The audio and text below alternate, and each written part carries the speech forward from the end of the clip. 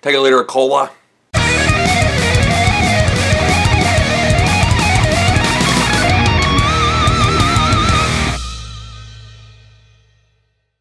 So I saw Super Troopers 2 today, and this was everything I could have possibly wanted in a Super Troopers movie, especially a Super Troopers sequel.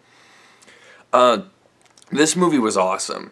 I thoroughly enjoyed this movie. It's kind of an interesting backstory to this movie. It was actually crowdfunded on Indiegogo and theatrically released. A lot of movies you see that are crowdfunded, like say Kickstarter or Indiegogo or whatever site to donate money, it's usually not theatrically released. It's usually straight to DVD or straight to Netflix or something like that. But these guys, Broken Lizard, they managed to get a big, huge release, and on 420 of all days. Now, the story behind Super Troopers is that, it wasn't very well received critically, and it didn't do very well commercially. But because of DVD sales and through syndication, it actually got a big following and became a cult hit. Now, fast forward 16 years later, and you have something like, you have a sequel. Now, what's this movie about? Well, all the guys from the Vermont Highway Patrol, Mac, Ramathorn, Farva, Rabbit, and Foster, and even the Chief, played by Brian Cox, they all, kind of doing their own thing. It starts off with them being working in construction and being lumberjacks or just being a fisherman because of sort of an incident that happened as to why they're not cops anymore. Well, what happens is the government of Vermont, they were reassessing the borders between the U.S. and Canada, and it turns out that the border between this Canadian town named Saint-Germain-Laurent, I think that's how it was,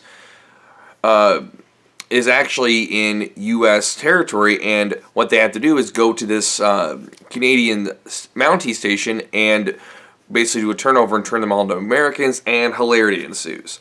Now, what did I like about this movie? Well, these characters, these guys, Broken Lizard, they have such good chemistry together, and they don't miss a beat when it comes to it. Like it's not like, it doesn't feel like 16 years have passed. These guys play their same characters, and they still play them very well. Every character's still funny, and obviously the best character of this movie, like in the last one, is Farva, played by Kevin Heffernan. He's awesome. These guys are awesome. Every single one of these guys. Like, every character in this, too, is in this movie that was in the last one. I mean, except for the bad guys. But, some of them are cameos. Like, for example, the chick that Foster falls for in the last one, she's in this very briefly.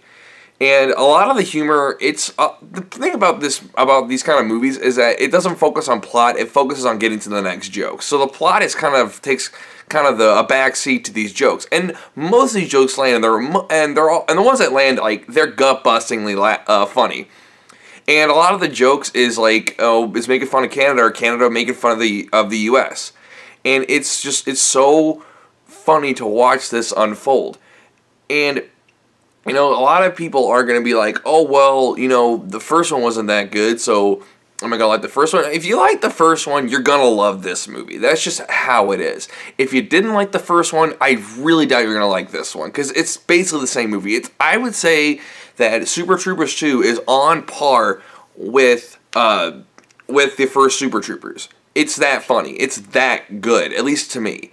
Because the first one, you're gonna look on Rotten Tomatoes and see that, like, oh, it's got a 33%. It must not be that good. Critics don't think it's that good. I mean, yeah, I'm a movie critic too. I critique movies, but the thing is, though, is that I know, like, that I may like a movie that other people will like, and I may not like a movie that other people will like. This is one of those movies. Like, I don't think Black Panther is that good, but it has a 96 on Rotten Tomatoes, so obviously a lot of other people do. But what makes this movie great is just it didn't try to compromise what it was. It took what worked in the first movie and applied it to this one. And it works very, very well. The one thing I will say, though, is that you have to be a fan of the first one in order to really enjoy this one. I don't see you being like, well, I don't like the first one, but maybe I'll like this one. If you don't like the first one, you're probably not going to like this. Like, all the characters are great. Even the new characters are good. Rob Lowe, which it's surprising to see him in this. He is hilarious. He's awesome as Ed. I don't know what her name is, but she, the French chick that's in the trailer, the French Canadian chick, she's actually very good too. And like a lot of the jokes though, they also kind of revamp them to make them a little bit funnier. Like the Leader of Cola joke is back in this one, and you know they play a lot of the metric system, and just I cannot approve of this movie more. I cannot approve of it anymore. It gets a 9 out of 10. 9. The only thing I have to say is that you have to be a fan of the first one to enjoy this movie, which is the only thing I could take away from this. Other than that, this movie is amazing. Alright, thank you everyone for watching my review. If you want to watch my last one, it is over here. If you want to click my face down below and subscribe, that'd be awesome. I try to upload at least once a week. Comment, like, and subscribe, and I'll see you guys next time. Peace!